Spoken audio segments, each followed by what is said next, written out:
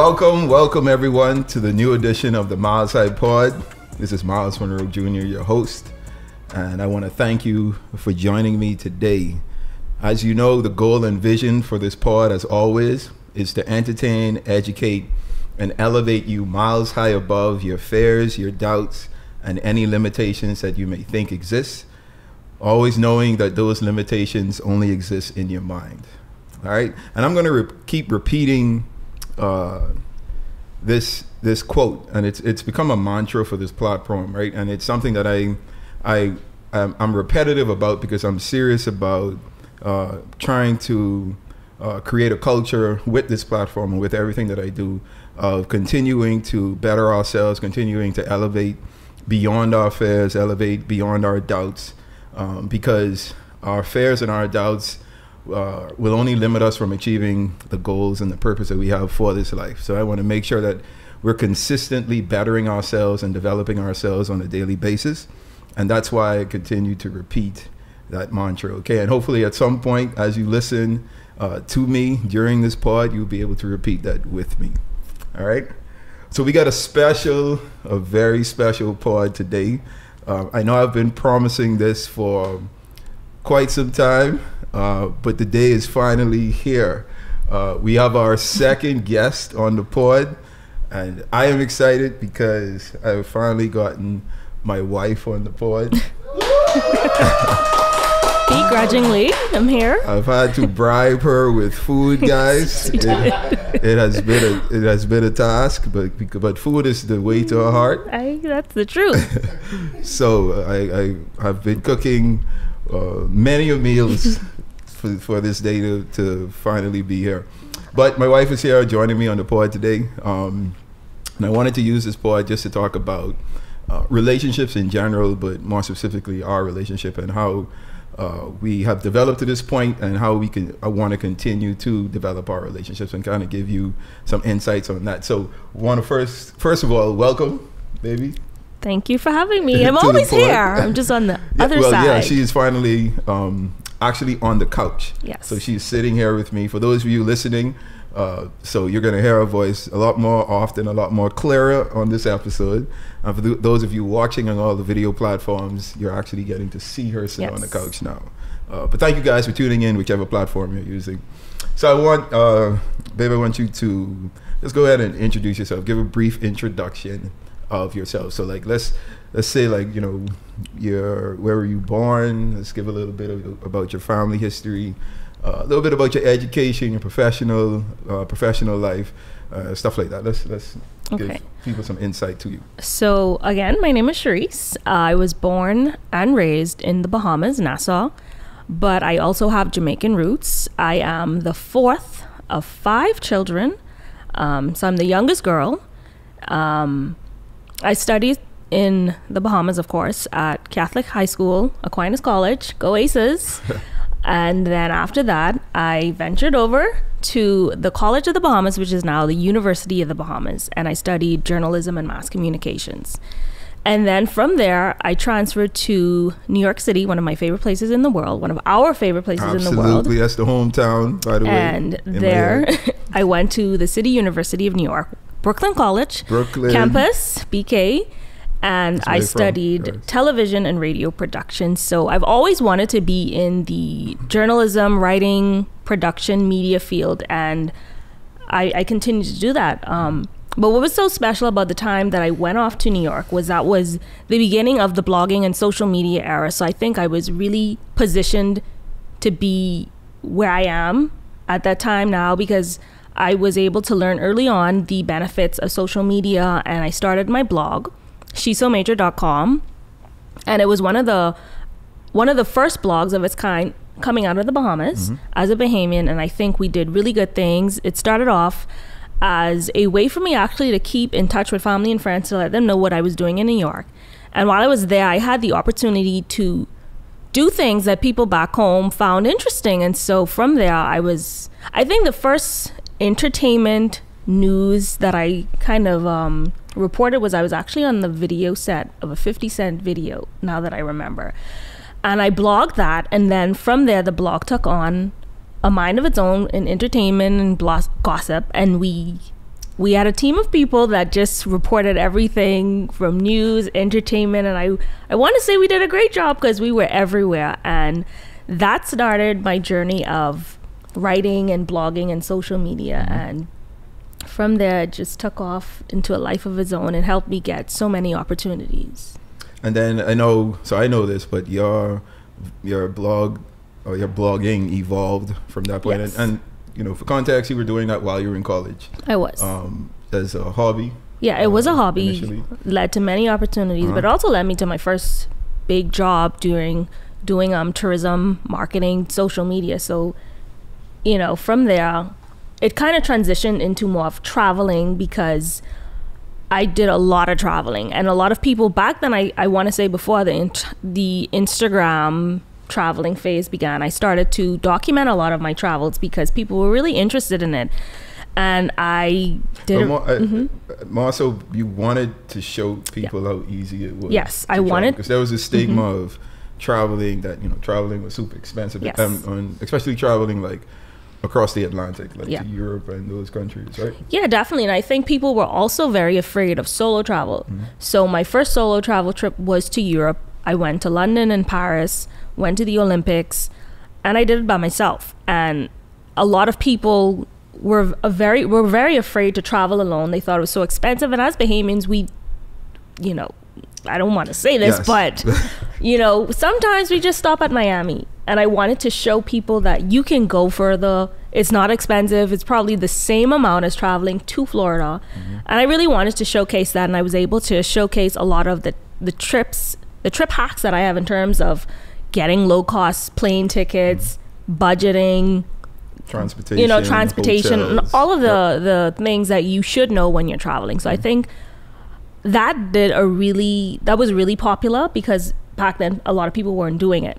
So, you know, even though I was happy documenting my travels, I did get burnt out, and I didn't enjoy my travels as much because it became more, instead of being a hobby, it became a job for me. And so I kind of, you know, put that on the back burner a little bit. I still do it, but during, you know, the Instagram phase, it got, you know, a lot of people started to do it. So I didn't really find that there was a need for me to continue doing it as much as I was. I'm guessing that was because like you wasn't able to enjoy your trips more because you was more focused on like taking the shots and the videos that you needed to take as opposed to actually enjoying where you were. Exactly. And if you know me, you know, when I commit to doing something, I commit to do it fully. So if I say that I'm going to document a trip to Greece or something, I'm going to be fully immersed in getting as much content as I can, showcasing it, video, writing. And for me, the balance for me wasn't there. And so I just wanted to really get back into enjoying my travels a little more. And so of course, I kind of took a little break. I did.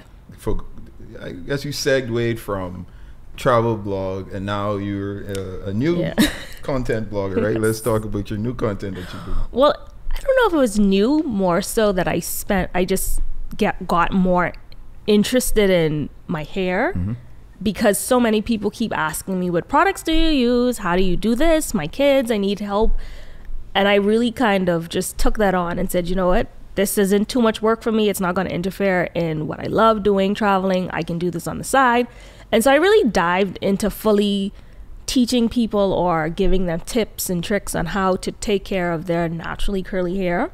And I feel like I have gotten so much joy from doing that because I remember me being a teen or being, you know, back then we didn't have as many resources for natural hair. It is now not, you know, as difficult, but I still find that there are a lot of young girls who find it very difficult to take care of their hair. And it's not easy, to be honest. I know you see how long it takes me to fix my hair, and I only do a wash and go.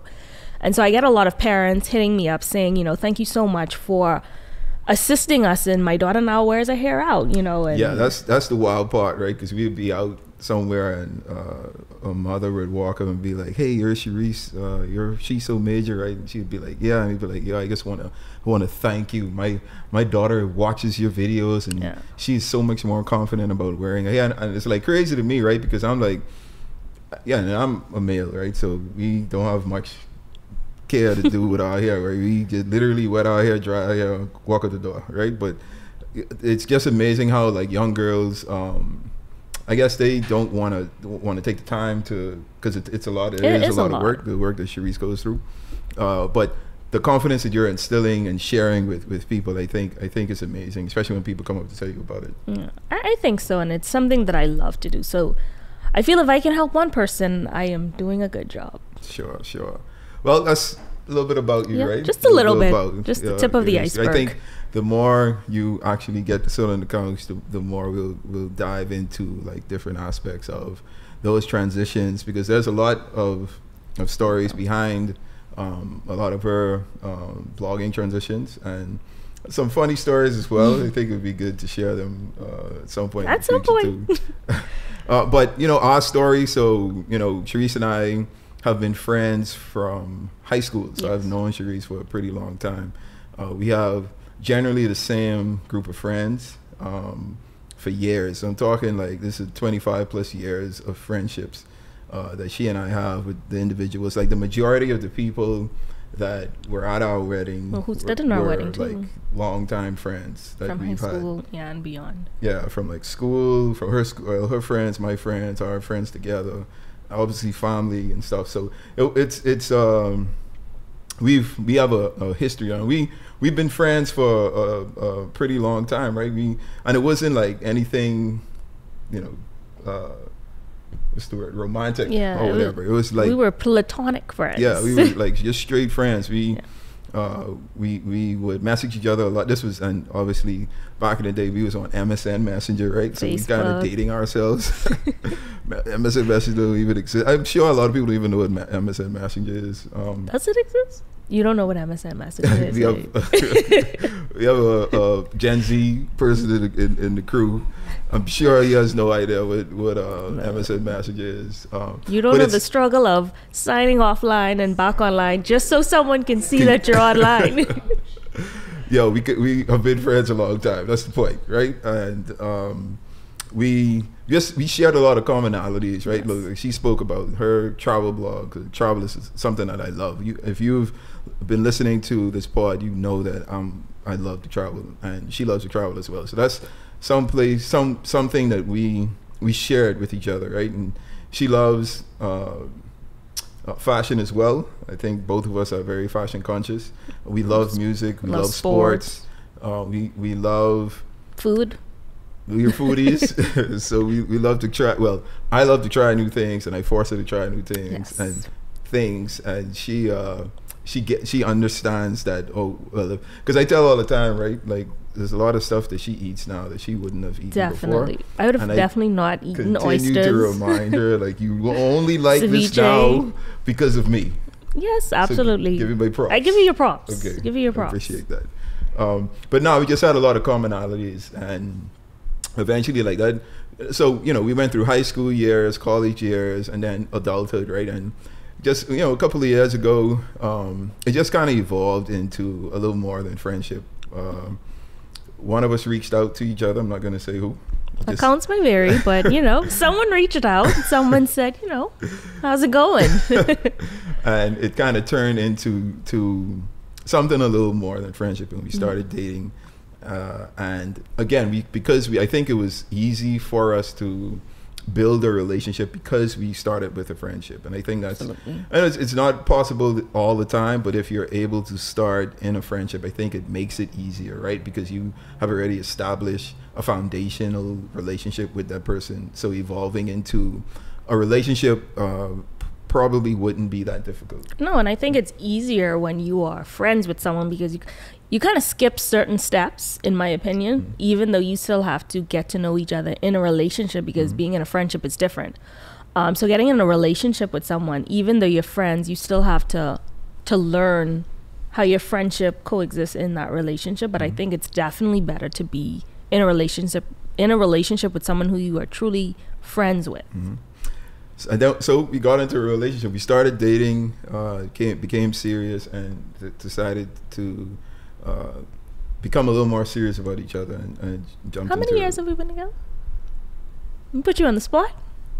So again, accounts may vary because you have a different starting point than I do. As most women do, yes. usually. but between 6 and 7 years, I think, right? 5 and 6. No, babe. What is it? No. Anyway, that's neither here nor there. Okay, guys, we'll figure it out off camera. We'll make those calculations and we'll come back. We'll bring it back in part 2 for confirmation. But we started to date and became like, you know, super serious about getting to know each other on a more intimate level. You know, Sherice's background, her spiritual background is set in the Anglican faith. Yeah. And I am non-denominational, kingdom-based. So, you know, that alone was enough conversation for her and I to have. And I think... Well, I think I've always been a pretty open person. Mm-hmm. So even though I had a strong Anglican faith, I was always open to your faith and mm-hmm. what that is, and learning, and not being, you know, kind of like, oh, I don't want to learn. Well, I don't know what that is. Yeah, and I think that allowed us to develop our relationship, right? Because one of the things that I decided to ask Sherice to do is before we even got engaged, we took a pre-marital class, right? And I know that's not traditionally how it's done. Like usually folks would get engaged and then before the wedding, you go to a pre-marital class. Which was new to me because I'm like, why are you asking me to go to premarital counseling and you ain't even give me no ring yet? Like, what's that about? So I was very annoyed about it. But I was like, you know, it's something new, I guess. I guess that's what they do at their church. Yeah, and it's I've been learning, you know, so much about relationships and men and women, you know, obviously for the majority of my life, especially my adult life. And I just felt like that particular class would benefit us so much because, like, I think I had a good idea of your temperament and the type of person that you were. And like both of us are learners, right? We enjoy learning, enjoy continuing to learn and evolve as individuals. So I knew that going to this class would benefit, even if it didn't benefit our relationship, mm-hmm. it would benefit us as individuals. Absolutely. And I wanted to do it before, you know, I even thought about getting engaged because I just thought like it was a good step, and it was an important step to really focus ourselves on, you know, getting serious about taking that next step. Because I didn't want it to be where we like decided to get engaged and then maybe went through the class and discovered some differences that we had, and it just, you know, wouldn't work out, right? So, you know, I maybe it doesn't work for everyone, but, you know, I would say even before you get engaged, do some marital classes, like some pre-marital classes. I think it'll benefit you in the long run. And I'm not saying to do it with like every girlfriend you have, to my guys, or to the ladies, do it with every boyfriend that you have. But that one that you have an idea that, you know, this could be the one, right? This is something that I want to kind of take seriously. I think exploring taking the pre-marital class even before the engagement is a good decision to make. I agree, and I think it's very unconventional because, of course, people get engaged and then they do the counseling, which is, in my opinion now, a little backward because marital counseling asks those hard questions that mm-hmm. some people don't want to answer while in a relationship. Mm-hmm. And I think going through that class and, you know, just witnessing what we witnessed, it was like, okay, I think we made the right decision because it was, you know, absolutely. You know, we learned a lot, right? Because we learned a lot about each other's love language, mm-hmm. for instance. Like what I thought was Sherice's love language wasn't her love language, right? And I got to really understand and learn what her love language actually was going through that class. And the same for her. Yeah, and I think for you, I don't even know if I really was thinking about love languages at the time. So I think I knew about it, but I didn't really think to apply it to our relationship at that time. But it explained a lot, right? Especially like with the differences that we had, or the, let's call them disagreements that we may have mm-hmm. at times, right? It kind of explained why those would happen because we started to understand like how each other relates mm-hmm. On an individual level. So we brought that into our relationship and just getting a better understanding, her of me and me of her, from a loving, like how to love her aspect. It really helped me. we also learned there was a budgeting. So this marriage class, it was like 12 weeks, like a 12-week, 16-week class, something like that. You met once a week. It was a pretty long class, but Sherice is a very, like I say, she loves to learn, right? And she's a very traditional learner. So, and she's like super old school, right? So I knew that. Me old? No, you're just old school. She was raised by old people. So she's traditional at heart. So I knew that eventually in this class, like she would start to love it just because of the information that was going to be shared. And like, sure enough, like we got through the class and we actually both were looking forward to the class each week. And it was like, I think it was maybe 1 or 2 hours or maybe 3 hours. It wasn't more than 3 hours a week for a day. And we learned so much, right? We learned about budgeting. We talked about, what else we talked about? I learned, well, I knew, so my dad always did this teaching on men and women and how they understand, right? So men are logical creatures, women are emotional creatures. And I'm the type of person, like I'm a man of my word, right? Logical, right? If I tell you I'm going to do something, tell you I'm going to be somewhere or whatever, I'm going to be there. Like you can guarantee it. I want to say it's a very good attribute, but it can also become very annoying because if Charo tells you something or you tell him something and you don't do it, it's like, give me a break. Right. So that actually became an issue for us like early on, right? Because I would, we would have a conversation, like I would tell Sherice something and she would agree, right? We'd be like, yeah, okay, cool. 5 minutes later, it'll be like we never had that conversation and she'd be like, yeah, I just changed my mind, right? And I'd be like, change your mind? Like we already had a conversation, like why are you changing your mind? And I always knew that women were emotional creatures, but it took reminding me through this marriage class, right? And understanding that, because it was said verbatim. And I've heard this a lot too, because my dad did a lot of teachings on marriage and relationships and stuff. But like if a woman makes a decision today in this hour, 5 minutes from now, that can be a totally different decision because the decision that she is making is based on how she feels at that particular moment. Now, this may not apply to all women. Like I don't want to generalize anything, but for the most part, right? This is how like most women communicate and how they operate, right? And Sherice was like that. Like she would feel a certain type of way, make a certain type of decision in one breath, and then the very next breath is an entirely other decision. And ain't nothing wrong with changing your mind. Yeah, but it took me learning that, yes. Right? Because that, like I say, I'm a stickler for keeping your word. And if you tell me you're going to do something, or tell me you're going to, whatever it is that we agree on, like my expectation is you're going to do it or keep to it because I'm going to, come with that same energy. I agree, but I also think it has more to do with you are a very disciplined person. And when you make a decision, that's the decision. I'm totally opposite. I'm very creative and sometimes, I'm all over the place. Yeah. And absolutely. so it's like, I don't think I want to do what I told you. And it can become an argument, a stern conversation. So I think it's all about learning your partner, like you saying, basically knowing that she probably made that decision because she was in an emotional state, sure. But I'm not going to hold her to it. So I eventually got to that, right? I started to learn, like, even like now, like when we say things and like she would like make a decision or make a statement, I'd be like, yeah, but you'll feel differently in a couple of minutes. So I'm not going to hold you to that, right? I say it jokingly, but it's just me saying like I understand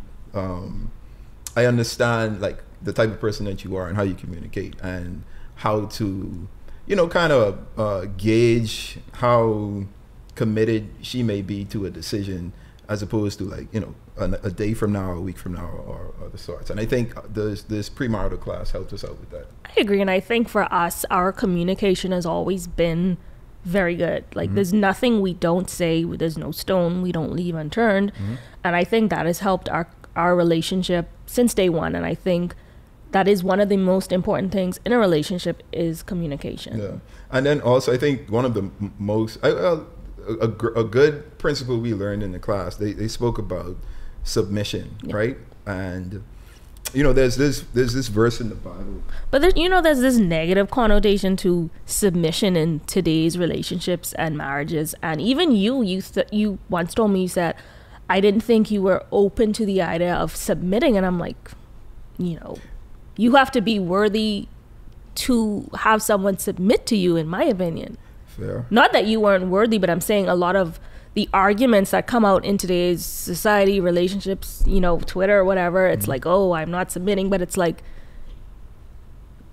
are you a person worthy of my submission? And I think because you're a very strong-willed person. I'm a strong, independent Black woman that don't need a man for nothing. Okay, let me say something. I'm glad you said that. Gentlemen, look at me, please. Listen to my voice. These women that say that they are strong and independent and don't need a man for anything, that is a bold-faced lie, all right? Not a lie. It's an emotional statement that they're feeling at the time. And I'm sure that there's truth to it, but there's like, it's a two-way street, right? And I understand that maybe the type of, they're talking, maybe they don't need a particular type of man, right? They want a man that's purposed, that's focused, that's disciplined. Like, those are character traits that, most women would probably submit to.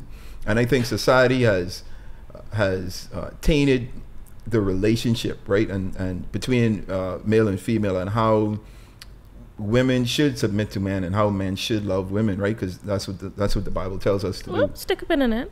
The Bible also said that you're supposed to submit to each other. So it's not just women submitting. So I'm going to get there. I'm just setting it up. Okay. Yes. So whenever people discuss like women submitting to men, right? Like that's actually from the Bible. And people like kill this verse, right? Ephesians 5, verse 22. It says, Wives, submit to yourselves to your own husbands as you do to the Lord. And then for the husband is the head of the wife, as Christ is the head of the church, his body, of which he is the Savior, right? So essentially it's focusing on women just submitting themselves to the wife, right? There's a verse literally right before that, right? So that was, they conveniently leave out. Yeah, that was Ephesians 5:22, right? But verse 21 says, submit to one another out of reverence for Christ. So the first statement that was made was both the husband and the wife submit to each other in reverence for the foundation, or which should be the foundation of the relationship, right? Which is Christ. And a lot of people don't pay attention to that, right? And I understand that, yes, wives should submit themselves to their husbands, but that doesn't mean to be a slave to your husbands, right? It just means to submit to their leadership, their vision, their purpose for the family, right? And that comes, like I say, with a focused, with a man that's focused, with a man that's purpose-driven, with a man that has a vision for the wife and his family and what he's trying to build with her, right? And then it goes on to say, now as the church submits to Christ, so also wives should submit their husbands in everything. And in verse 25 it says, husbands, love your wives, just as Christ loved the church and gave himself up for her to make her holy, cleansing her by the washing with water through the word, and to present her to himself as a radiant church without stain or wrinkle, without stain or wrinkle or any other blemish, but holy and blameless. And in this same way, husbands ought to love their wives as their own bodies. And that's another thing that they leave out, right? So it says, husbands, love your wives as Christ loves the church. And then further on down it says, husbands, love your wife as you love yourself, right? And I think sometimes we as men forget that just as I love and take care of myself, and we're conscious of it, we're supposed to have that same consciousness when we're loving our wives. Agreed. And I think that if you understand the entire verse in its totality, I don't think the submission should be an issue. I mean, that's just me though. I can't speak for every bars. You can't speak for all women. No, and I mean, like I say, I think it's based. It's not just like, this like a man that isn't focused, isn't purpose filled, isn't disciplined. A wife or a woman should automatically submit to him. Like, you have to bring structure to that unity, right? And provide a level of comfort, a level of protection, a level of safety for your wife to make it easy for the submission to happen. Agreed, because I don't think any woman wants to lead a family. You know, no one wants to lead, no one wants to do all of these things, and then you're saying you're supposed to submit to me. I mean, that just don't make no sense to me. So if you have an opportunity, I want to encourage you to read Ephesians 5, 20. Read this entire passage from 21 to 31. Right. I think it's a great foundational message for relationship, especially if you're thinking about jumping into marriages. And so with this premarital seminar, I think this also taught us that we, like Sherice and I, have made a decision to always invest into our relationship. Yeah. You know, so we talk all the time.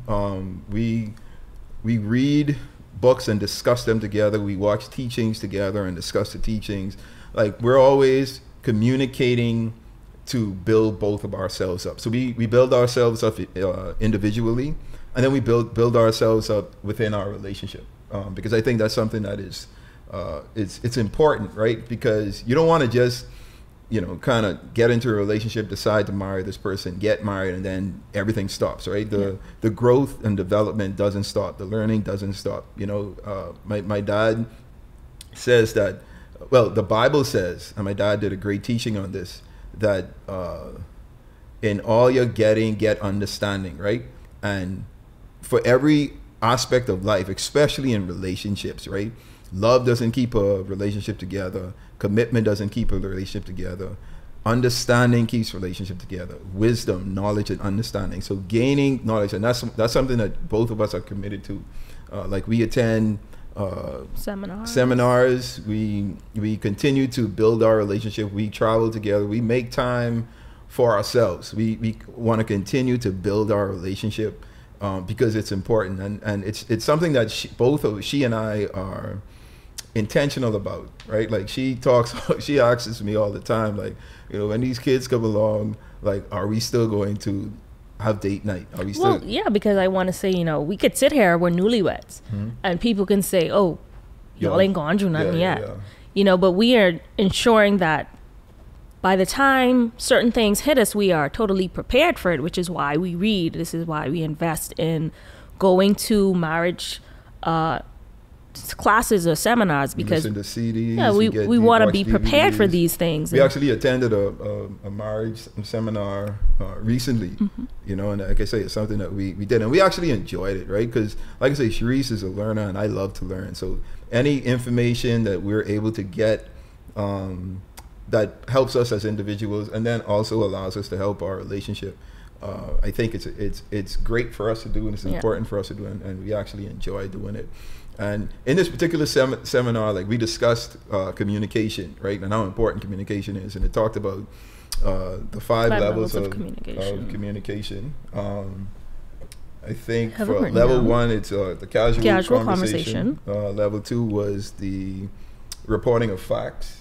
One second. Level 3 was expressing ideas. Yeah, it's casual conversation, reporting the facts, expressing ideas, opinions, decisions with specific intent to be heard and understood, sharing emotions, and the 5th level of communication would be complete emotional and personal communication with absolute openness and honesty. Right, and so leaving that seminar, like, we internalize those levels of communication.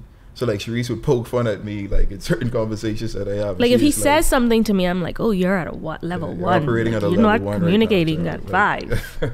You know, so it's just like we try to keep it fresh, try to keep it engaging for both of us, right? This learning process, it's never ending. Sherice is, you know, the person that she is today isn't going to be the person that she is 365 days from now. And as she evolves, I want to evolve myself individually, and I want our relationship to continue to evolve as well. So I want to encourage you, if you're in a relationship, thinking about getting serious and jumping into a marriage, premarital classes are awesome. You can try to find one at your local church or your local in your local community. I think with a therapist. Or with a therapist, yeah, a spiritual father for either of you, and just make sure it's like mutually something both of you want to do. Like one thing I never wanted to do was force Sherice to do anything. So I wanted to make sure I'm not the type to be forced either. Yeah, I wanted to make sure that she was on board just as much as I was on board, because I knew eventually, on the long run, it'll be beneficial to the both of us. And any recommendations for folks in a relationship? Because I know, like I said, you started or you came up under Anglican background, and I'm non-denominational and kingdom based. And I think I mentioned this before, that even the way that we speak and the way, like, my faith is much different than my wife, and that has everything to do with the way that I was brought up, right? But my faith wasn't always like this, right? I had to get to this level, and it took me learning from those that were around me, the strongest influence being my dad, and just seeing how strong his faith was, and understanding how we're not supposed to be warriors, right? We're just supposed to be focusing and seeking the kingdom of God. So I knew that I know that Sherice is going to be able to build her faith, because we're going to be doing it together, right? And I'm going to be pushing her to test her faith and to step outside of her comfort zone. But with that being said, right, and the differences in our spiritual upbringing, like what's like something that you would recommend to like couples that may have similar backgrounds like you and I, and they're trying to come together and make decisions in a union, but just being from different spiritual backgrounds? Well, I think the most important part is you have to be open to wanting to learn something different, and it can't be, well, I'm right, you're wrong. It has to be constant communication. It has to be a willingness to learn something new. Because for me, I'll be honest, I was never a kingdom person. I lived here all my life, but I couldn't tell you what happened inside of BFM. I really couldn't, because I was an Anglican, and we're very, 1, 2, 3. This is how it goes. We genuflect. We take our communion. We go home, and so many of the things that you guys do was very strange to me, like very strange. But I was always willing to learn more. My hunger for knowledge was always there, and so I would ask you these things. I wouldn't judge. I would just look and decide and study, and then oh, it's not so bad. I understand. And you just continue to learn and build on that. And if you really want to understand what someone is going through, you'd be fully open to their faith and their beliefs. And like I said, like, she and I like listen to my dad all the time. We read, like, so a good example would be like the premarital class that we did. It goes heavily. It's based heavily on a book that my dad wrote, and it's called The Purpose and Power of Love and Marriage. If you have an opportunity, if you haven't read that book before, I encourage you to get that book. It's available on our website, and I'm not just saying this to get sales. Like, I truly believe like it's an important book that every person in a relationship should read, especially if you're thinking about getting into a marriage, because it just teaches so much principles that have been able to help Sherice and I, and I'm sure it'll be able to help you. But it's available on our website, monroeglobal.com, and the name of the book is The Purpose and Power of Love and Marriage, and that was a very important book. And then those 5 levels of communications, like those were derived from a book called The Marriage I Always Wanted by Gary Chapman. That's a great book as well. And like I say, Sherice and I always, like, we're continuously trying to gain knowledge, right? Because knowledge is what's going to allow us to grow together and to be committed, continue to want to be committed to each other, right? The information that we receive, and making wise decisions, being able to apply those that knowledge and that understanding to our lives and to our relationship. So I want to encourage you, if you're able to pick up those 2 books in particular, and then any information you can get on relationships, on marriages, on understanding men and women, understanding how to raise a family. Like, all of these things are important when you're getting into getting serious about getting into a relationship, and you're talking like marriages and kids and all that good stuff.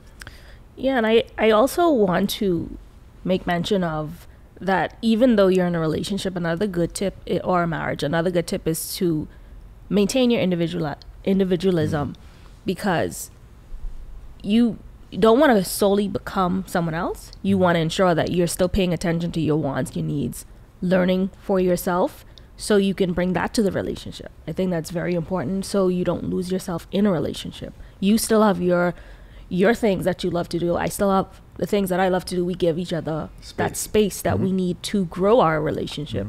And that's important too, right? Like, I don't want to force Sherice. Like, I never try to force her to like what I like, or to be into the things that I'm into. And that even took a learning process for me, right? I had to understand that I had to allow her space and her individuality within this relationship, because my dad actually gave a good point on like what alone means, right? And being alone. Like, alone doesn't mean like you're an individual that's 50% full and you're waiting for someone else to come and like make you whole or fill you up, right? Being alone is being all that you could be in one person, right? So like when Adam was in the garden, God didn't give Adam or bring Adam Eve or create Eve until he saw Adam in his full-fledged in his purpose, like living in the garden, working in the garden. He gave him work to do. Adam was working. And then God said, man, it's not good for this man to be alone. Like, it's not good for him to be all in one, right? Be everything that he is and not have someone there to assist him. So being alone doesn't mean like you're lonely, right? Being alone means like you're complete in the individual that you are. And adding someone to that is adding another whole person to that union. And I think that continues to build it. So those like these are things that Sherice and I continuously talk about, continuously remind ourselves about as we grow in our relationship. I just wanted to use this time just to kind of talk about, like, you know, how we've grown in our relationship, coming from like different spiritual backgrounds and different backgrounds, period. And you know, I've seen her; she's grown so much further from, you know, where she was when we first met, and I have as well, right? Like, she can tell you like the growth that we both have experienced individually has been one of the reasons why we've been able to be so strong together in our union. Yeah, and I think when couples, they date, I think they have to pay special attention to their spiritual life. You know, what does God mean to you? Do you pray together? Do you read together? Do you worship together? Do you have the same, you know, likes and differences? Like, talk about these things, because we have spirited debates. Just because I more so kingdom now doesn't mean that I still don't have those debates about being an Anglican, or what an Anglican was, or how they are so similar but also how they are so different. So I think it's good to just really always communicate again. It all comes back to communication. That's the most important thing. Communication, and then information, like getting understanding and ensuring that you're continuing to learn your partner as you both grow individually, ensuring that you're able to grow in the relationship as well. Yep. Absolutely. So, babe, thank you for being on this pod. Thank you for having me. I'm ready for a hot meal.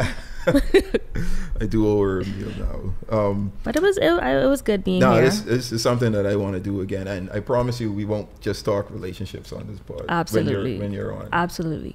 We'll dive into a lot more other things, because I think you have a lot of good experiences as well that you can share with the audience. So thank you for being on. You're welcome. Any last words? Anything you want to share? Want to leave? My last words is I love my husband. I love you too, my love. I appreciate you. Thank you for being here. Seriously, thank you for. I think this is going to help. Leave some comments under wherever it is, whatever platform you're watching this particular episode. Okay. I also want to say something. Okay. Even though we might be giving advice to people, everyone's different. Yes. So what works for us may not work for another couple. So my advice to you is find what works for you, because, again, our recipe for success may not be someone else's recipe. So, I just wanted to make sure, let everybody know what works for us may not work for someone Disclaimer, else. Guys. Yeah, disclaimer. Disclaimer. And it's just us giving our experience and our advice, right? Yes. And I think the key principle that we want to teach is to ensure that you're continuing to get information, right? And then you decipher through the information, like what works, what you want to try in your relationships, and kind of decide which path you want to take, because everyone's path is different, like Sherice said, for sure. All right. Well, this brings us to the segment of milestone for this particular pod. This is a segment where I want to share a piece of information that you can take and apply to your daily lives. And today's milestone is like super simple, right? It comes from the good book, James 1 verses 19. And in a nutshell, I just want to leave you with this phrase: be quick to listen, be slow to speak, be slow to anger. Be quick to listen, be slow to speak, and be slow to anger. I think that many relationships could be saved, could be reconciled, and could grow if people take heed to this advice, to these words, to this particular verse. And I just want to leave that with you. We've been discussing relationships with this pod, and even with Sherice's and I relationship, like I feel like my adherence to this verse in particular has really helped us, right? Because I could be a bit aggressive and boisterous at times, but being quick to listen, slow to speak, and slow to anger has really helped us. And I just want to extend those words of advice to you in hopes that it will help you as well. All right. Well, that brings us to the end of the episode for this particular pod. I want to thank my wife, Sherice, for joining us. Babe, how would you share for our listening audience, let's share your social media information, just so that they can, stay in touch with you, with your blogging or your vlogging. Where can they find you on social media? You guys can find me on YouTube at She's So Major, Facebook at She's So Major, TikTok, I'm on TikTok too, at She's So Major, as well as Instagram at She's So Major. Across all channels. For those of you watching, we're going to put that on the screen just about right here in this area for you guys to ensure that you stay in contact with, or get in contact, or keep in contact with Sherice and myself and everything that we're doing. All right. Well, as you know, the purpose and vision for this pod is to entertain, educate, and elevate you miles high above your fears, your doubts, and any limitations that you may think exist. Always knowing that those limitations only exist in your mind. All right. Until next time, you guys stay blessed.